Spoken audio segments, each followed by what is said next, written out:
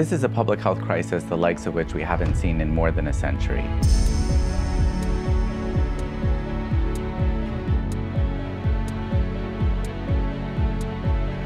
I'm Josh Sharfstein, and I'm the Vice Dean for Public Health Practice and Community Engagement at the Johns Hopkins Bloomberg School of Public Health.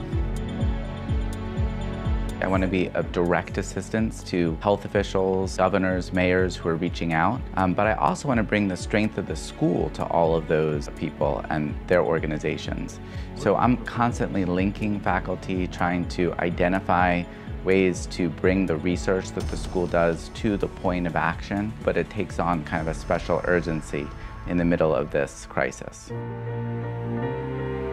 Every Thursday, I participate in briefings for the mayors. You can revise that judgment over time. We cover how businesses should reopen and other topics that are of great interest to the mayors. We've covered vulnerable populations. Pandemics tend to identify the weaknesses of societies, and here we are again with the COVID pandemic, illustrating some of the vast inequities that exist in countries all around the world, including the United States.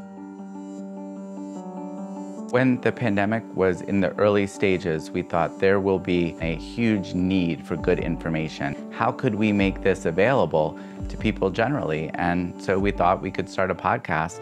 Welcome to Public Health on Call. I'm Josh Sharfstein. We had no idea we would be, within a few weeks, close to 1 million downloads. Here's a question from someone in Massachusetts, and it has connected me all across the world. Dr. Rivers, thank you so much to alumni doing great work on the COVID pandemic.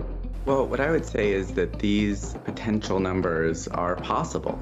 In general, at Johns Hopkins, we have an obligation to be able to give good information and make sure people have a trusted source for information when they're very worried about their own health and their own lives. Why is contact tracing so essential?